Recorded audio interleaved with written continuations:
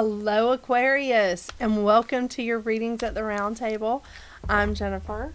This is Jasmine. See if you can see her. She's gotten a little anxious since I moved the office, and now every time I unpack a box, because this is the only part of my office that's clean right now.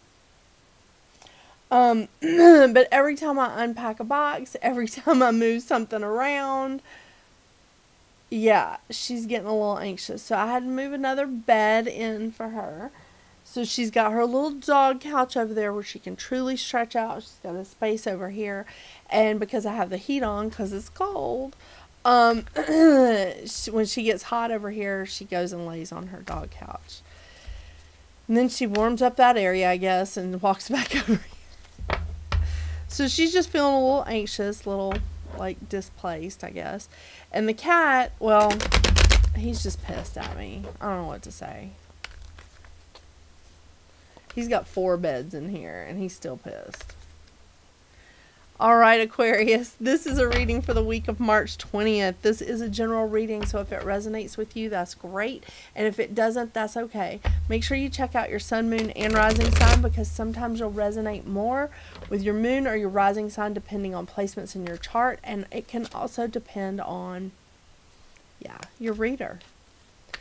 All right, Aquarius. So I've been telling y'all that March is a crazy busy month. There's a lot going on. Like, every time you turn around, there's something else changing astrologically. That this is a really busy month, and it is. But this is also a continuation of that, because it's a busy week. So on the 20th, we have the sun moving into Aries. It's the first day of spring, the spring vernal equinox, however you want to phrase that. Then we also have the new moon in Aries on the 21st. So there's a lot of new growth. There's a lot of rebirth happening here. It's just it's a wonderful time. It really is. Then we have, on the 23rd, we have Pluto moving into Aquarius. And that's going to be really interesting, because Pluto's going to be in Aquarius from March 23rd until June 11th, when he retrogrades back into Capricorn. So when that happens, during that period, we're going to get to see what it's going to be like for us for the next 20 years with Pluto in Aquarius. Because in January of 2024, Pluto is going to station in Aquarius direct, and he's going to be there until 2044. So, very good. I mean, it's different energy. It's different energy, to say the least, because we have Pluto in Capricorn can be a little, you know what I mean? He sets up a lot of stuff. It's like he sets up the shot, and sometimes Aquarius takes it. So we'll see what happens. Then on the 25th, we have Mars finally leaving Gemini. Mars has been in Gemini since God was a boy. Joking.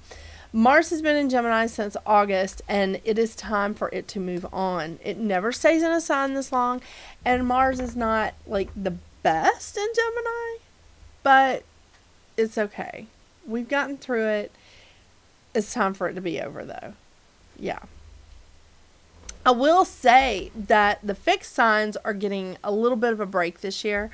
Taurus, Leo, Scorpio, and Aquarius. You guys are getting a little bit of a break this year, so it should be a better time. But let's see what happens with Pluto being in Aquarius. Because Pluto has been in my rising sign now for about 16 years. 15, 16 years, something like that. Maybe even 17 years. I don't know. But yeah, I'm kind of like interested to see what happens next. All right, Aquarius, I've been talking long enough, I know. Let's see what we got.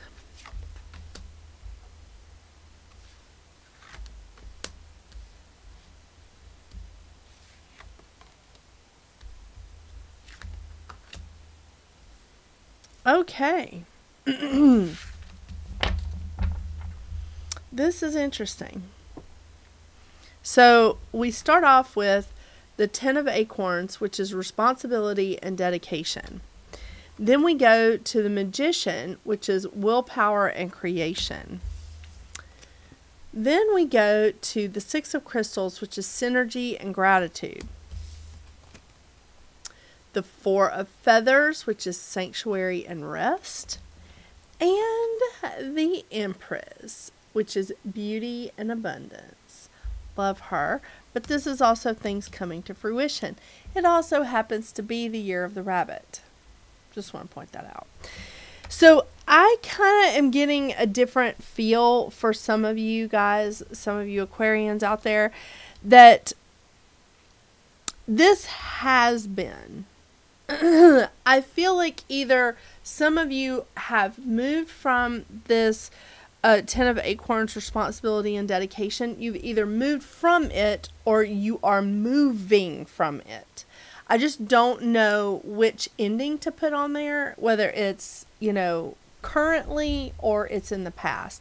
But the responsibility and dedication that I feel like they're talking about in this card is that you've been carrying around more than your share, or that you have carried around more than your share, maybe some extra responsibility that wasn't yours. And I don't know if this is in a relationship, a career, in a home,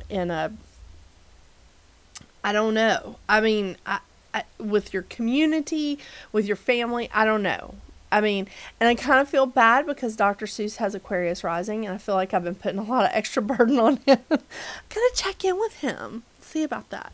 But the thing is, I do feel like for you specifically, I feel like a lot of you have either already moved away from this, or you've made a plan and you are moving away from it. Do you see what I'm saying? The reason why I get that you are definitely moving away from this is because the Magician is a reinvention card. The Magician is, excuse me, a reinvention card where you can create your own reality. Now, you have to do that with willpower because it does take a lot. You can't just say, you know what? Really don't want that wall to be there anymore, and then just not do anything about it. You actually have to have a plan. You have to have some willpower to bring forth the action. This is what you're doing here. This is what you're doing in the Magician place, is that you are creating a reality for yourself. You're reinventing yourself. And I love it. There's a little infinity sign there. And the great thing is that you have all the tools that you need to do that. You have all the tools in your tool belt to do that. The next thing that we have here is the Six of Crystals, which is synergy and gratitude. You have something going on where you finally have a good give and take relationship here. I don't know, again, I don't know whether this is with a job or whether this is with a family member, a partner, or a community or whatever. But you finally have this where it's like an equal give and take. Now you can be grateful for the help. And you know, because you're always wanting to give, you're always wanting to participate. You're like, let me help, let me do this, let me do this. But willing to accept it, yeah. And that's how you got yourself in this place to begin with. But now you're willing to accept the help because this person or people or community or group or whatever is not taking advantage of what they're doing, what you're doing for them. In fact, they're saying, hey, I want to help you back. This could even be your connection to spirit. Everything has to be a give and take energy. Everything has to have that yin and yang. I mean, it reinforces this for me every year when I start planting my garden. It reinforces it for me. The Four of Feathers, sanctuary and rest. Absolutely. You've got to take time for yourself. And by the time you're seeing this video, Venus will be in Taurus. And Venus in Taurus is all about self-care. Remember that. This is a great time for you to take that opportunity to say, okay, I've been working really hard at reinventing myself. I don't have as much of the responsibility anymore. I'm sharing it. I'm spreading it around. We're working through some things. I'm going to take some time for myself. This is a great time for it, because when you start doing that, when you start taking time for yourself, you get to this place of really things coming in that you've been asking for. That abundance, that time of just, you're just like, oh my gosh, I didn't know it was going to be this great. Yeah, you didn't. Because I think even though you were manifesting it, even though you were reinventing it, to see a different kind of thing, you didn't think it was possible. This is abundance. This is things coming to fruition. And it's coming in for you. It really is. I love it. Oh, goodness. And it's like you really have just...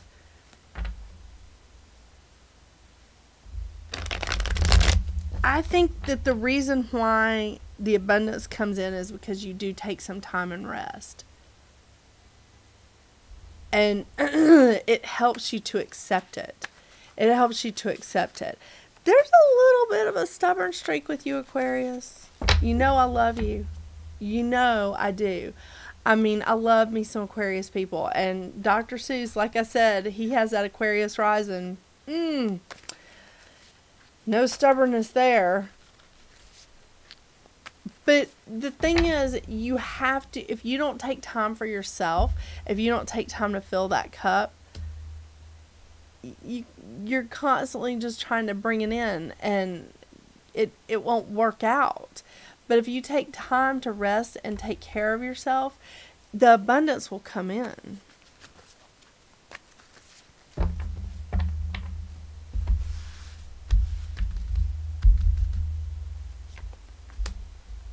Oh, so great.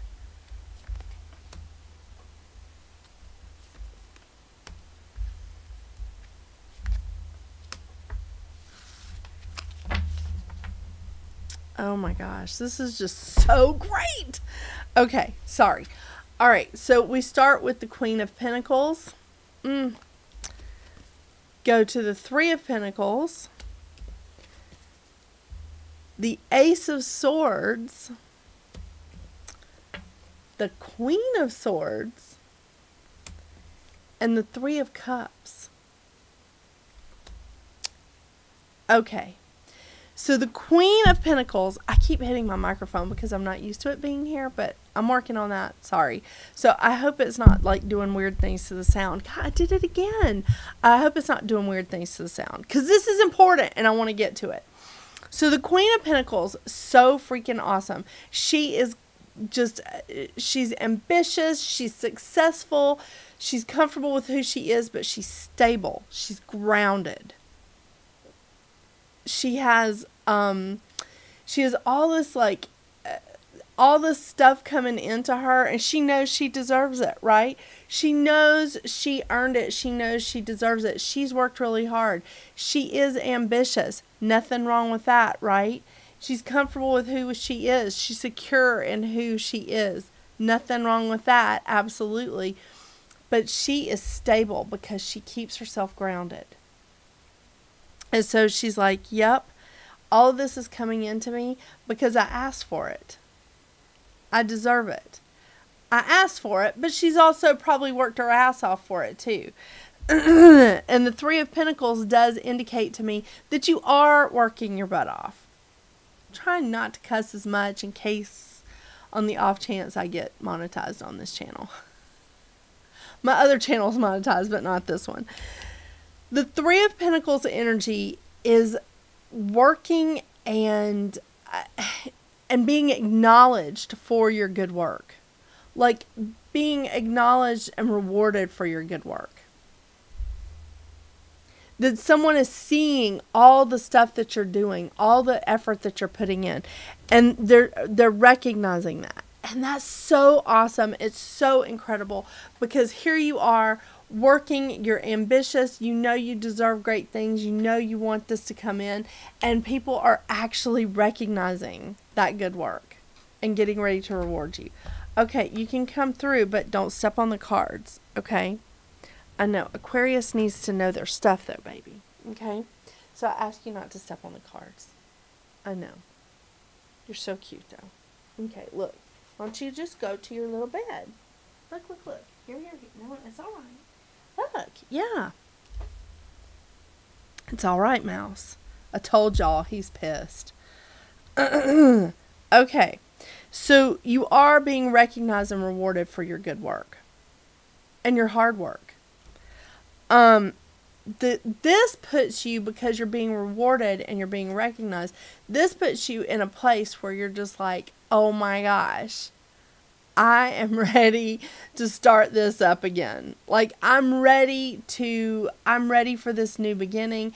I'm ready to just, like, clear my mind and just say, okay, I'm done. I'm done with all this negative stuff. I'm done with all this. I'm going to put my thoughts, my actions, I'm going to go in this direction. And it's a positive start. It's a really positive, fresh start. It's a great time to do it here in the spring, right? This is a positive and incredible fresh start for you. It really is. The fresh start does come with you being able to see very clearly. I want to point out to some things on this Queen of Swords. This new beginning, this fresh start here, part of it is because she's climbed up to this tower so that she can have a better view, so that she can see everything very clearly. So she can cut through the fog and just be like, all right, now what's going on? Here's the other thing. She's detached emotionally. She's put her heart on the shelf. She's pulled back emotionally. There's nothing wrong with doing that. There's nothing wrong with doing that. She's pulled back and she's gone, okay, now I have some hard decisions to make. What do I want to do? How do I want to proceed? This is someone who is, the Queen of Swords is very professional. She can be a little sharp, but she's just, because she's pulled back emotionally and she's like, I'm not tiptoeing around this. You don't look good in them pants. Leave it to an Aquarius to say something like that. But you know what I'm saying. She's seeing the situation clearly because she has gone to the highest place that she can so that she can see the situation clearly. And she's looking beyond the fog. And it's wonderful because it's bringing her exactly where she wants to be. It's bringing her exactly what she wants, because here's the celebration. The Three of Cups is that celebration card. It's knowing that you have your tribe by your side. You have a support group. And this is what I love, love, love about this deck. Look at the Big Dipper. Now, my great-grandmother always said when the Big Dipper is turned over on its side, like in the sky, and it looks like it's pouring out, she's like, you need to hang on to your stuff. You need to hang on to your money. You need to hang on to things of value, because there's a downturn coming. There's not a downturn coming here. The Big Dipper is right up, holding on to all of its bounty, let's say, and moving in a great direction for you. Because this is celebration. This is you celebrating that abundance. This is you, like, with your support group, with your tribe, going, yeah, that's what I wanted.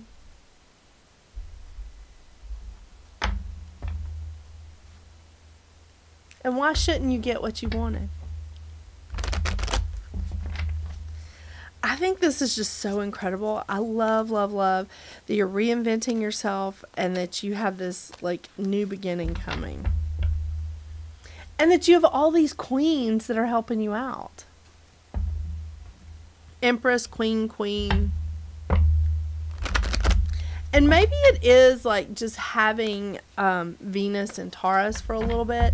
And I know Venus doesn't rule your sign, but Taurus is a fixed sign. And when something happens to the fixed signs, it does trickle down. It really does.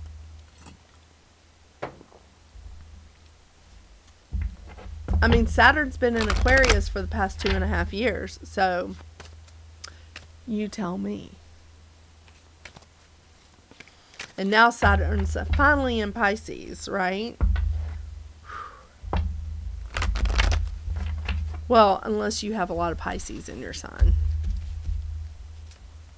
But then you should be used to it. Lemon!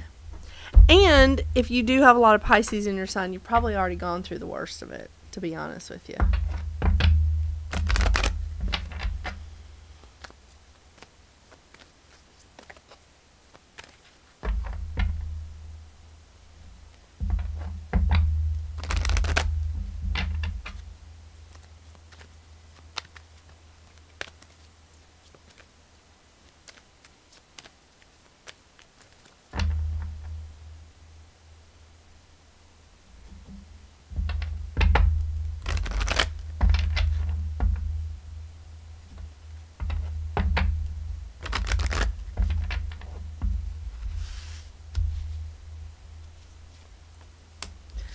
Oh my gosh, Ganesh.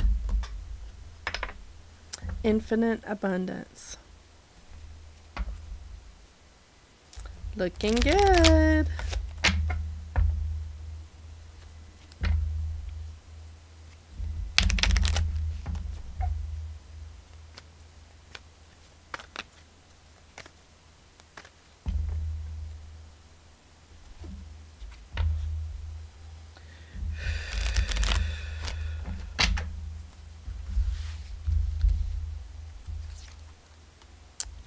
And the lizard, keeper of dream time. Okay, these are the good ones. Sorry, I I had to use my wonky reading glasses for a few days because I couldn't find them when I was moving my office. It's good times. All right, first advice card from Spirit is Lord Ganesh, infinite abundance. Obstacles are being removed. Spiritual support and connections are increasing. Oh my gosh, I love this. Love it. Okay, next advice card comes from the animal deck, the lizard, keeper of dream time. Lizard bridges daily life with subconscious dreaming. Dreams look at the shadow side of the future. Fears, weaknesses, and resistances. Wake up to your dreams, subtle, psychic, and intuitive messages. Hear what is not said. Intuition helps you break from the past with conscious detachment and even explore new realms. How about that for reinventing yourself, huh? Okay, the last advice card is from the essential oil deck. It is lemon, and the emotional aspects of lemon. It releases guilt, confusion, insecurity, and mental fatigue, just like the Queen of Swords cuts through. Just wanted to point that out. It instills focus, clarity, alertness, and revitalizing energy. It creates confidence and mental strength to forge through self-judgment and come out on top. It creates focus. The centering thought, I am confident in my capabilities. I create joy as I release the thoughts that weigh me down. And the affirmation, why is it so easy for me to create joy? And the chakras are the crown and the solar plexus. And you know the solar plexus is my favorite chakra. Just wanted to share that with you one more time. Well, I'm excited about this. I'm excited that Aquarius is like reinventing. I can't wait to tell Dr. Seuss. Although he'll probably hear it because I've been teaching him how to edit, so it's good. Thank you so much for joining me today, Aquarius. I really, really appreciate your support on my channel. I really appreciate you. Don't forget to check out your monthly numerology and some of my other shows that I have coming out. And as soon as I get time to edit, there'll be more coming out. I promise. Thank you again. I hope you have a wonderful, wonderful week. And until we see each other again, get out there and make your magic. Bye.